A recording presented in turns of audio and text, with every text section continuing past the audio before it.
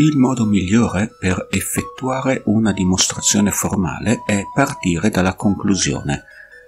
Se noi consideriamo la conclusione come l'obiettivo da raggiungere, quanto dobbiamo dimostrare, allora, pensando al contrario, possiamo smontare un obiettivo ottenendo dei sottobiettivi con la speranza di raggiungere le nostre assunzioni.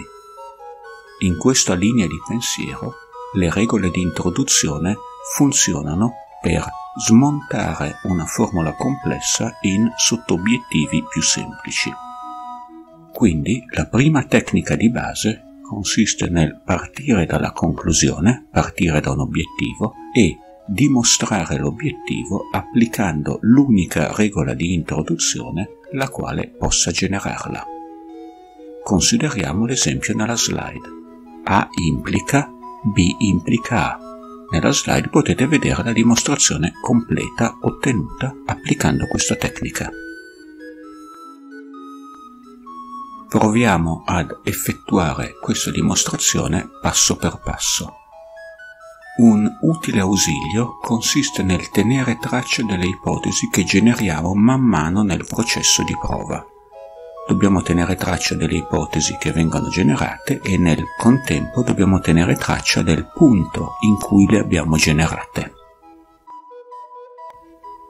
Nell'esempio che stiamo analizzando, il nostro obiettivo è dimostrare A implica B implica A.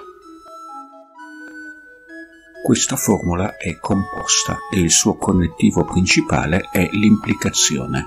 Pertanto, seguendo la nostra strategia, applichiamo la regola di introduzione di implica. Il risultato è che otteniamo un secondo obiettivo, B implica A, il quale ci permette di dedurre l'obiettivo che intendiamo, A implica B implica A.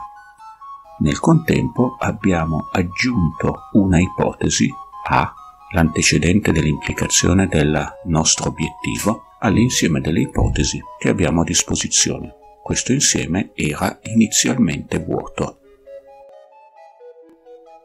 Poiché il nostro obiettivo è B implica A, una formula composta il cui connettivo principale è implica, adottiamo la stessa strategia usando la regola di introduzione di implica. Pertanto la nostra prova diventa quella nella slide e il nostro obiettivo diventa A. Nel contempo, l'insieme delle assunzioni che abbiamo a disposizione in questa prova per dimostrare questo obiettivo è composto dall'insieme A, B. In questo momento ci rendiamo conto che l'obiettivo da dimostrare A è anche una ipotesi, di conseguenza possiamo semplicemente dedurla per la regola di assunzione. Inoltre, ci rendiamo conto che è una ipotesi che abbiamo introdotto nel processo di prova, per cui possiamo scaricarla usando la regola di introduzione di implica per effettuare lo scarico. Ovviamente dobbiamo usare l'istanza della regola di introduzione di implica che ha introdotto quell'ipotesi. Di conseguenza, come vedete nella slide, la regola che ha effettuato l'introduzione dell'ipotesi A è la prima istanza e di conseguenza essa è marcata con l'apice 1 proprio per indicare che è quella regola che scarica quell'assunzione. Vale la pena notare che è necessario ricordarci per ogni assunzione che introduciamo quale regola abbia introdotto quell'assunzione, in modo tale che possiamo effettuare lo scaricamento dell'assunzione nel modo corretto. Notiamo anche che è tranquillamente possibile che esistano delle ipotesi che non andiamo ad utilizzare, ad esempio la B. Ragionando al contrario, per obiettivi, le regole di eliminazione hanno il ruolo di smontare le assunzioni complesse.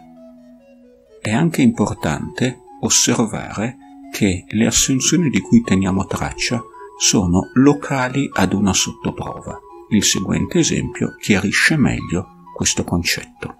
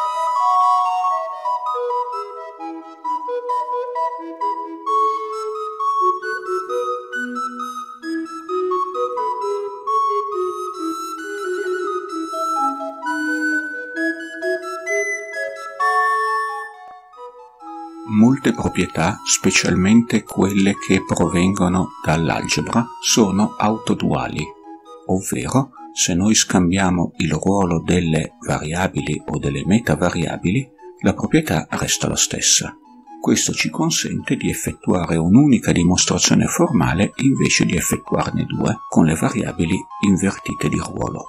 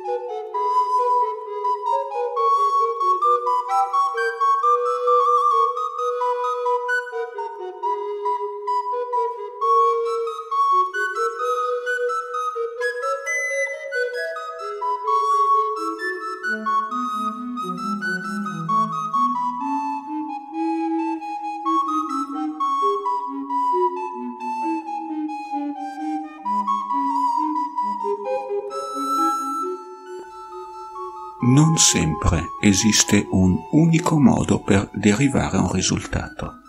L'esempio che segue consente di derivare una metà del risultato in due modi distinti.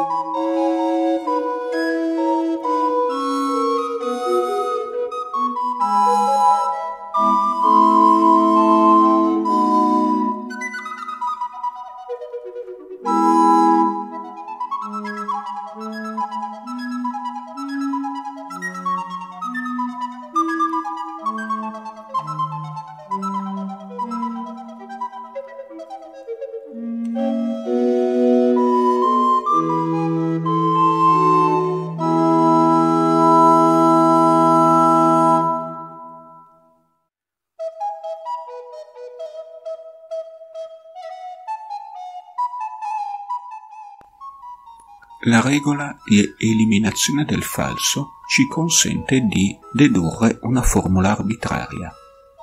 Questo è estremamente comodo quando la formula che noi dobbiamo dedurre, la nostra conclusione, il nostro obiettivo, non ha apparentemente alcuna relazione con le nostre ipotesi.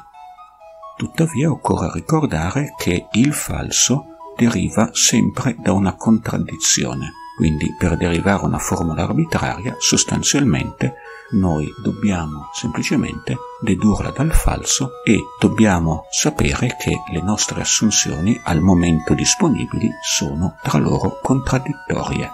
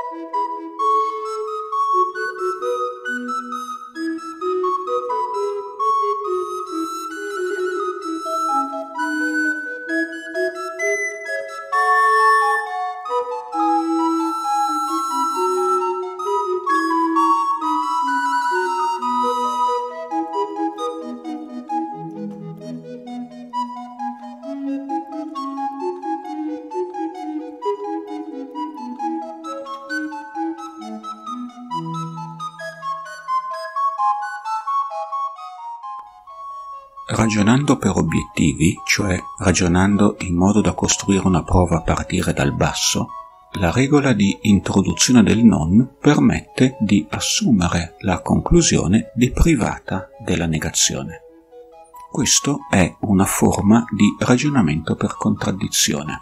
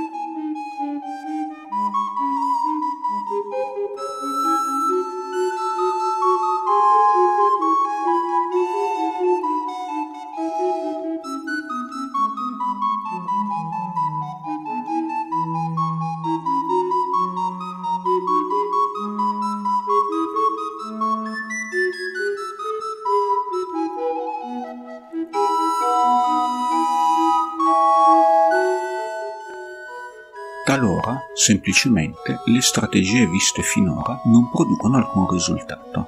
Semplicemente arriviamo ad un punto che è un vicolo cieco. In questo caso può essere necessario applicare la legge del terzo escluso. La legge del terzo escluso, a differenza delle altre regole, è creativa. Essa, sebbene di solito sia possibile trovare un suggerimento all'interno della prova su quale sia l'istanza corretta, tuttavia richiede capire perché una formula è vera.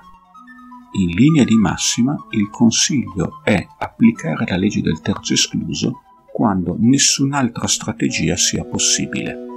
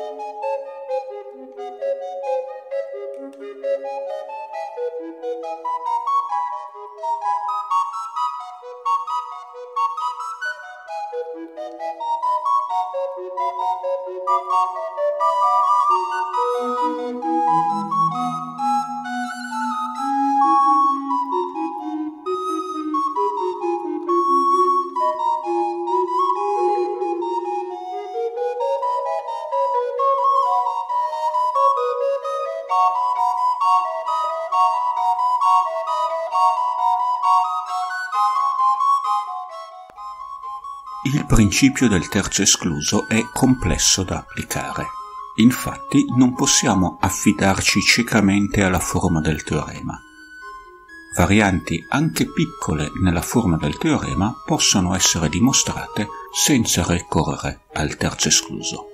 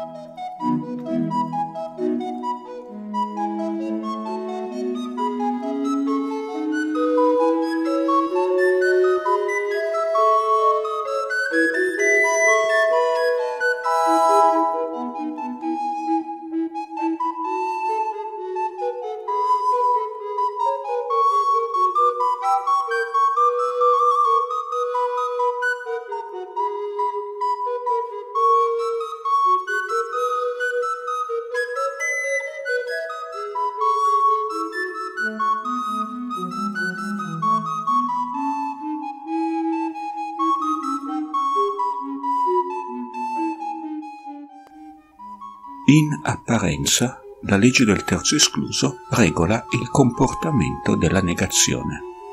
Sebbene questo sia solitamente il caso, tuttavia questo modo di pensare è intrinsecamente errato.